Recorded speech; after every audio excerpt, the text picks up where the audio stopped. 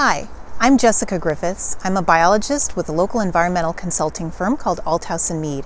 I'm here in the Pismo State Beach Monarch Butterfly Grove to talk to you about the state of the western monarch population and how we can help them. So first, let's talk about what is a population. Population is a group of animals or plants that live in the same area together, and the population can increase or decrease or remain the same. So let's learn about what's happening to western monarchs.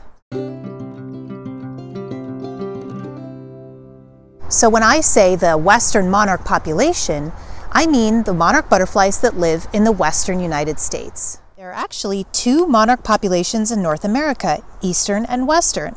Eastern monarchs live east of the Rocky Mountains, and they migrate to Mexico for the winter. Western monarchs live, you guessed it, west of the Rocky Mountains, and most of them migrate to California for the winter. Some western monarchs actually do go to Mexico. Maybe they decide to go hang out with their eastern cousins for the winter. The eastern monarch population is much bigger than the western population. That means there are many, many more monarchs in the east than in the west. And there are more monarchs at the wintering sites in Mexico than here in California. When scientists talk about populations, they often talk about population size over time. A normal healthy population will sometimes increase, sometimes decrease, but generally over time will remain at about the same level.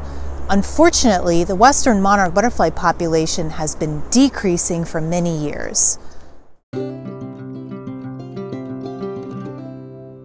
There are a lot of reasons why the western monarch population is declining. We're going to talk about the main three reasons. Those top three reasons are habitat loss, pesticides, and climate change. So the first thing to talk about is habitat loss. Remember, habitat is where an animal lives. Monarchs need two different kinds of habitat. Overwintering habitat, where the butterflies come to spend the winter, is made up of groves of trees where they cluster together. They also require breeding habitat, made up of patches of milkweed. This is where they mate and lay eggs and where the caterpillars grow up. Overwintering sites are special groves of trees where monarch butterflies spend the winter, like here at the Pismo State Beach Monarch Butterfly Grove.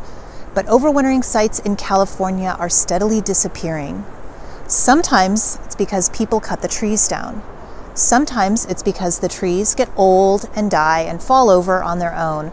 Sometimes the trees get diseased, or sometimes drought may weaken or kill the trees. But all of these reasons mean that overwintering sites are in trouble. Milkweed patches have been disappearing too.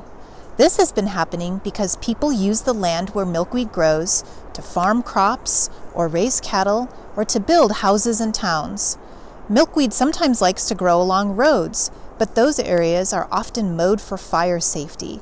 So milkweed is on the decline. The second reason monarch butterflies are declining is pesticides. Pesticides are chemicals that are applied to crops and other plants in order to protect them from insect damage. Pesticides kill the insect pests when they try to eat the plants. But when people spray pesticides on crops or in their garden, the chemicals don't necessarily just stay on those plants. Instead, the chemicals are blown by the wind onto all kinds of other plants nearby, including milkweed or flowers that monarchs might be drinking nectar from.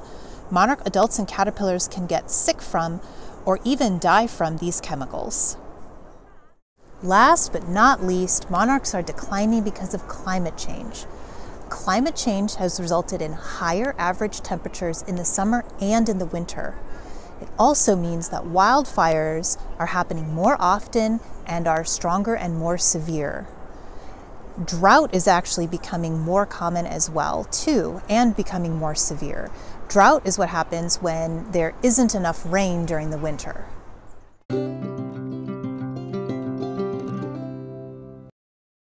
Droughts can weaken or kill the trees at an overwintering site, especially blue gum eucalyptus. Drought causes the eucalyptus to lose their leaves. This means that the protective canopy, which is so important for keeping the temperature and weather conditions just right, will gradually disappear. This means the site is no longer right for monarchs and they leave.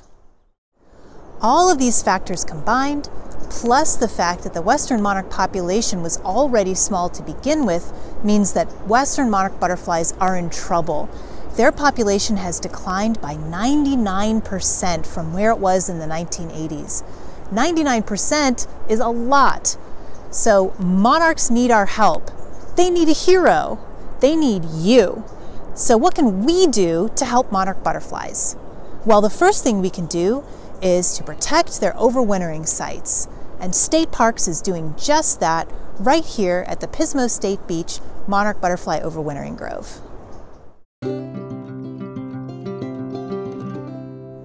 The next thing we can do to help monarch butterflies is to plant flowers and milkweed to provide the adult butterflies and caterpillars with food. Everyone should plant native flowers, especially those that bloom in early spring and late summer or fall when the monarchs are migrating and arriving on the coast. If you have a backyard or a garden, you can plant monarch habitat. Even if you don't have a backyard, you can put out potted plants. The blooms will not only provide food for monarchs, but lots of other butterflies and bees too. What about milkweed? In California, native milkweed doesn't naturally grow close to the coast north of Santa Barbara. If you live north of Santa Barbara, plant native milkweed only if you live several miles inland away from the coast. If you live in Santa Barbara or south, plant native milkweed wherever you are. Next, we need to protect monarchs from pesticides. You can help by avoiding use of pesticides around your home and in your garden. Buy organic produce whenever you can. Also, when purchasing milkweed or plants from a nursery or a garden center, make sure they have not been treated with pesticides. Last but not least, we need to do everything we can to combat climate change. So by reducing our energy usage, you can ride your bike instead of driving in a car. You can use a reusable water bottle instead of a plastic one. You can turn off the lights when you leave a room, recycle, just generally reducing your overall energy usage. By doing that, we can make a difference and help monarch butterflies.